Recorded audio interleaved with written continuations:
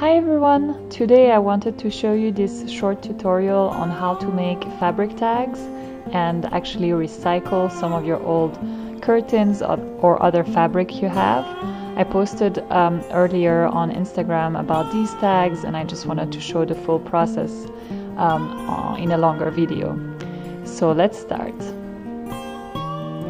I had this old curtain sitting around the house for a while and I've been wanting to use it, not really knowing what to do with it.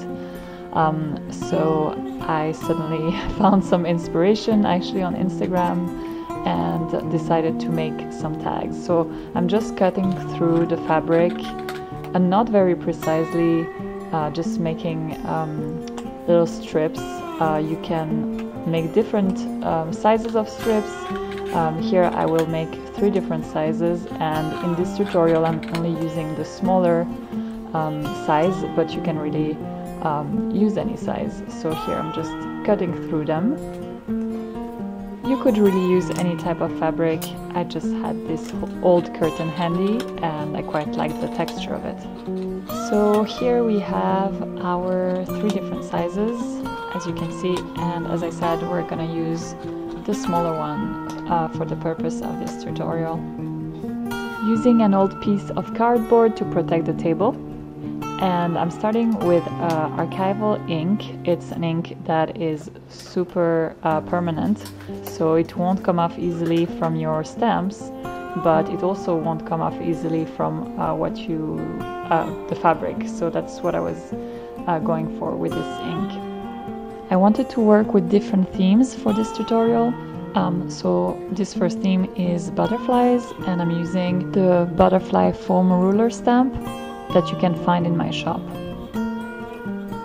I tried to apply quite a lot of pressure to make sure that the stamp gets really well printed. Adding some details with these little label stickers and some washi tape.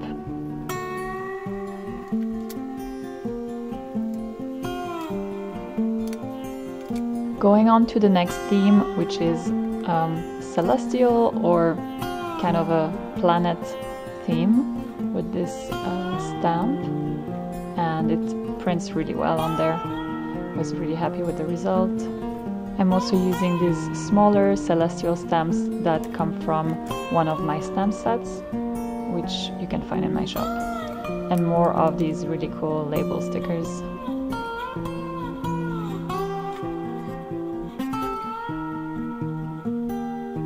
This third theme is kind of a letter vintage theme, and I just kind of filled the background with some text stamp.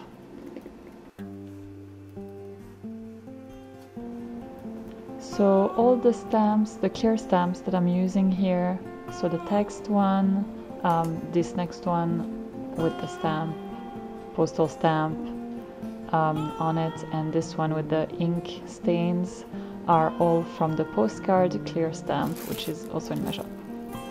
So next step, we're gonna use some wax seals on here to decorate the tags, and I'm using a parchment paper that you would usually put in the oven to protect or to avoid the wax from sticking to the background, because it goes through the fabric, so be careful with that. So this first one is for the butterfly with the little butterfly wax seal. Second one, I'm using a mix of blues and black to make a beautiful color that will go with the celestial theme, and I'm putting this one on the side, so halfway outside of the stamp, to give a different kind of effect. And I'm using a wax seal called Magic Cross, which is also in my shop. For this last one, I'm using a mix of different golds and bronze. And just so you know, for all these wax seals, I'm waiting a little bit for the wax to cool and not putting it on when it's at its highest temperature, so that the wax doesn't stick too much to the fabric.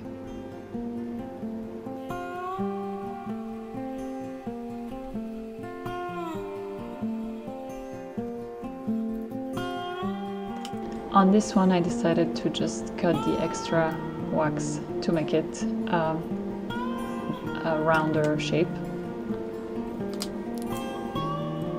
I'm using the antique linen distress ink to stain the edges a little bit so that the linen doesn't stay too white, and it gives a more of a vintage look to the tags. Punching a little hole for the tag at the top.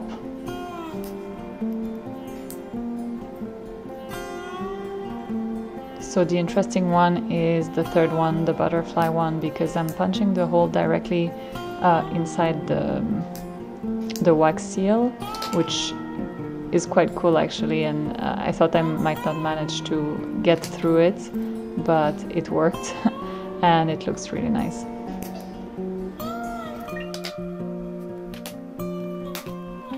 And I'm going to add an eyelet just to finish the tags in a nice way. I'm using different colors, bronze and kind of a dark silver, depending on the tags. And I have this little tool to press them together so that they will stay in place.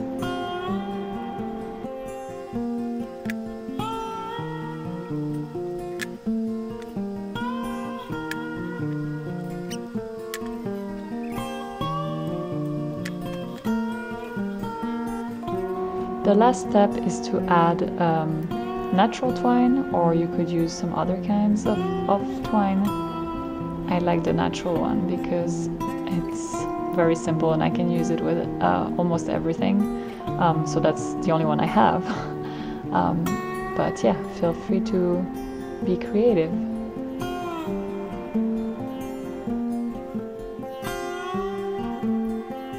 So this is the result. I would really love to hear what you thought about this video. It's the first time I do a longer video like this with voiceover.